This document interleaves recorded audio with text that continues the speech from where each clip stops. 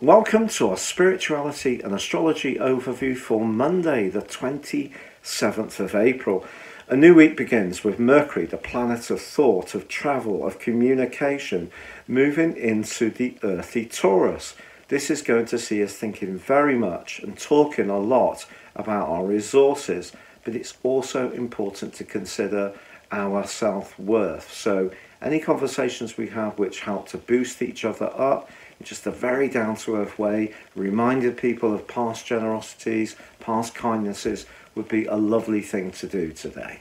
That's a great message. So today we're going to use our tarot cards to see what message can go alongside the astrology. They've been so lively. They have. They Blimey. really have. There's loads of energy. There's so much energy. It's a jumpy deck is what we call them. So, okay, that one didn't want to come.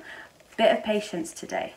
That's absolutely fine. Is that from you or the cards? Both. Okay, the card that comes up here is the Page of Wands. This can represent a youth in our life. If it does, it's usually somebody who is a fire sign.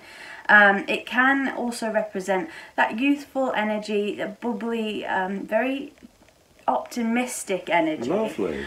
Maybe a little naive in some ways, this energy, but not in a bad way, just sort of may have not learned all the lessons of life just yet, but is very ready and willing to do so. So this energy for us today, it could be about learning a new skill. That's a fresh kind of energy. Fresh energy. But if we can think about it in a practical way, which comes through Mercury and Taurus, then we get a good combination of both. Yeah. Brilliant.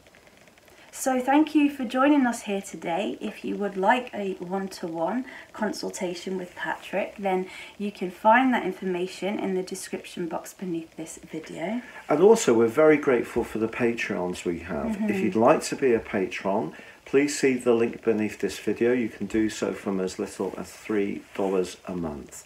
But for now, it's goodbye from me. And goodbye from me. Goodbye.